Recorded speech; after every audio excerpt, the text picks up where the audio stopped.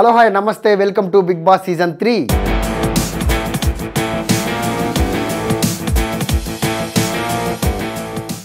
ఈరోజు big boss హౌస్లో జరిగిన హైలైట్స్ ఒకసారి పరిశీలిస్తే ఈ బిగ్ బాస్ సీజన్ 3 5వ వారానికి చేరుకుంది. ప్రస్తుతం ఈ 5వ వారం నామినేషన్స్లో 7 ఉండడంతో ఈ వారం బిగ్ బాస్ హౌస్ను వీడేదెవరనే దానిపై ఆసక్తిగా ఈరోజు ఎపిసోడ్ ప్రారంభమైంది. ఆలీ వెన్నుపోటుతో బాబా మాస్టర్ ఎలిమినేషన్లో ఉండగా అతనితో పాటు పునర్నవి, మహేష్, హిమజ, అశు, శివజ్యోతి, రాహుల్ కూడా నామినేషన్స్లో ఉన్నారు. ఇక్కడ ఆలీ చేసింది వెన్నుపోటు అని ఎందుకన్నామంటే బాబా మాస్టర్ను ఆలీ నామినేట్ చేయడంపై హౌస్లో ఈరోజు పెద్ద రచ్చే జరిగింది. ఆలీ వరుణ్ అండ్ వితికలకు పెళ్లి గిఫ్ట్గా నేను మీ ఇద్దరిని నామినేట్ చేయనని మాటిచ్చాడంట. అందువలన నిన్న నామినేషన్స్కి ఆలీ సెలెక్ట్ చేసిన నలుగురిలో ఇద్దరు ఆల్రెడీ నామినేషన్లో ఉండగా ఇక మిగిలింది బాబా మాస్టర్ అండ్ వితిక. అయితే ఆలీ వితికకు మాటిచ్చాడు కాబట్టి ఆమెను సేఫ్లో పెట్టి బాబా భాస్కర్ గారిని నామినేట్ చేశాడు. అది చాలా తప్పు భయ్య. అక్కడికి అందరూ వచ్చింది గేమ్ ఆడడానికి, అంతేకాని ఇలా ఒకరిపై ఒకరు సానుభూతి చూపించుకుంటూ ఒకరిని సేవ్ చేసి ఇంకొకరిని దెబ్బతీయడానికి కాదు. అయితే దానికి బాబా భాస్కర్ గారు చాలా ఫీల్ అయ్యారు. ప్రతిరోజు హ్యాపీగా ఎప్పుడు నవ్విస్తూ ఉండే బాబా గారు మొదటిసారి హౌస్లో ఏడ్చేశారు. ఇక ఈరోజు ఈ విషయంపైనే ఇంకొక రచ్చ జరిగింది.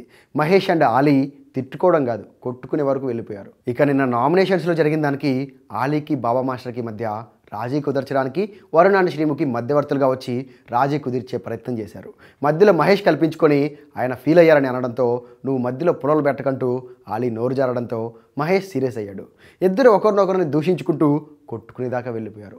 వాళ్ళని బాబా భాస్కర్, వరుణ్లు అడ్డుకునే ప్రయత్నం చేశారు. ఆలీపై మహేష్ సీరియస్ అయ్యి నన్ను అందరూ మాట్లాడితే పుల్లలు పెడతానని అంటున్నారు, నా వల్ల హౌస్లో ఎవరైనా కొట్టుకున్నారా?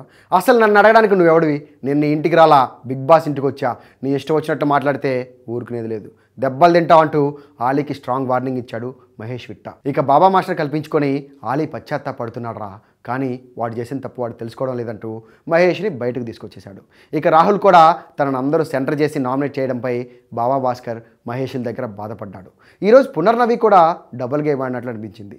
మహేష్ బయటకు వచ్చేసిన తర్వాత పునర్నవి పొలలు పెట్టడం స్టార్ట్ చేసింది.